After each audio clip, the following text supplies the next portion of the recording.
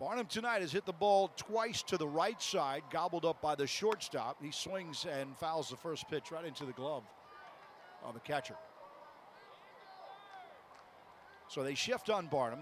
3 infielders right side, and it's Ladendorf, the shortstop, both times on the right of second.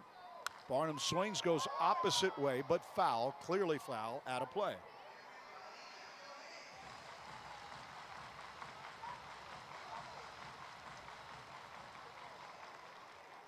Clock ticking on the Barons tonight. They trail 3-0, 2 outs in the bottom of the 8th. Barnum's going to take just up high.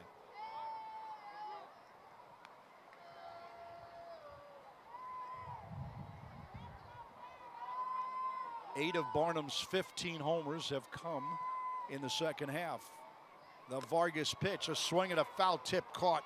He'll ring up his 10th strikeout, and the Barons have not scored a run at home.